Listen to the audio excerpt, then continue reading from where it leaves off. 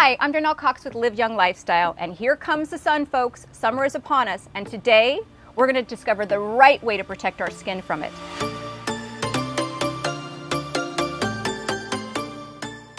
So I'm going to go through what I consider to be the right way to protect your skin from the sun. And the sun contributes to 80% of our aging, people. That's a lot. So we need to figure out the right way to protect it. There is an amazing amount of sun rays that come through windows. You go outside to just walk your dog for 5 minutes, you're getting sun. You get into your car, you're getting sun. Even while you're driving. There's this one famous photo about a truck driver that you can Google online, where he's driven a truck his whole life, and they do a picture of his face, and half of his face, it's about 20 years older than the right side of his face, because that was the driver's side. So that's a really good way to just realize like how much damage is done just from something simple like getting in a car or you know, being in a well-lit room. The sun bounces off of everything. And even when we feel like we're protected, you know, we have a hat on. Some of the beautiful hats that people wear, they have holes all through them. You need a hat that is completely solid. There's no sun that can get through here. So that's really important as well. So make sure when you wash your face in the morning and you brush your teeth, you don't leave your bathroom without putting sunscreen on. So I want to show you some of the products that I use. For the body, I really like this Roche-Posay. It's a factor 60, and it just kind of melts in. So it's moisturizing. I feel it makes my skin look better and a little bit like shiny. This is a really good one. It's a factor 60. This from Sunspots is a factor 30, but there's a tint in it. So I feel like it makes my skin a little more even tone. And I love that about this. So these are the two that I use for my body. For my face, I really love this Zoe Skin Health. This is my favorite product. It comes out almost like kind of foamy, not foamy, but it's very lightweight, and it has like reflective properties in it. So it works kind of to hide imperfections in your skin. It's also a primer for under makeup, which I love. It's slightly tinted. It has melanin in the actual sunscreen so that it tricks the sun into concentrating on this melanin you've applied on the outside while leaving your skin completely protected. Genius. When on my no makeup days, which you know, that's the hot trend now, no makeup. You'll have to watch my makeup chair chit chat with Jenny to learn more about that. But I love this foundation. It's actually a tinted sunscreen with a broad spectrum of SPF 45.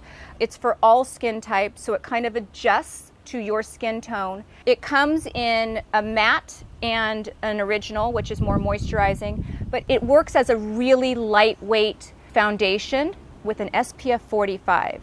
And most foundations only have an SPF 50. It's completely layered. You can layer this as well to get more coverage. So I love this. You know, there's that whole thing that they say you have to reapply sunscreen after 30 minutes. For women, it's really difficult to do that because, you know, we have makeup on, we have blush on. We don't want to put like, you know, another moisturizing thing on top of that will smear all of our layers of stuff around. This I never leave home without. This is by Brush on Block. It's a factor 30 mineral powder sunscreen, and all you do is brush it on so it takes any shine away, but it also protects your skin with an SPF of 30.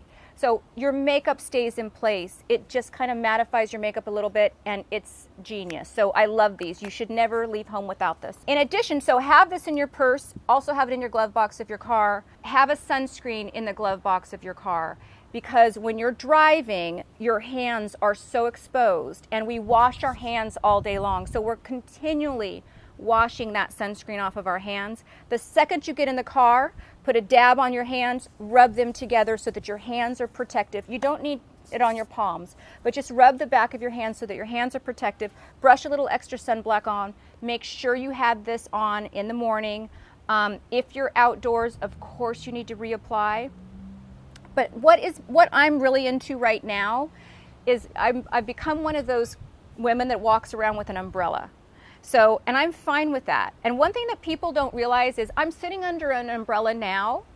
It only blocks about 70% of the sun's rays.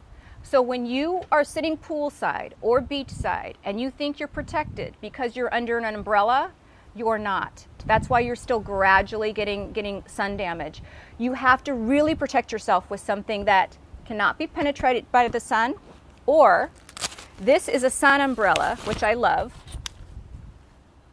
It also works for the rain, but it has a reflective properties and it blocks 100% of the sun's rays.